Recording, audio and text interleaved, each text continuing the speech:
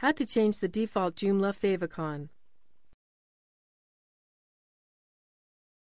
This tutorial assumes you already have your site open in your browser.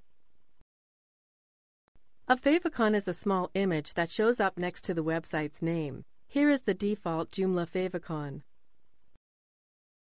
You will either need to create your own 16 by 16 pixel image or use a favicon generator, which can be found by searching the web.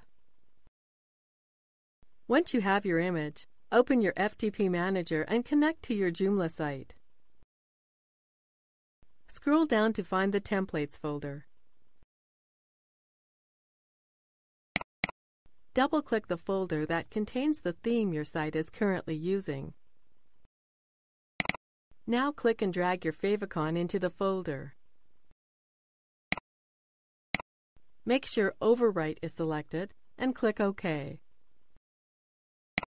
Once your image has been uploaded, refresh your site in your browser. Notice the new favicon.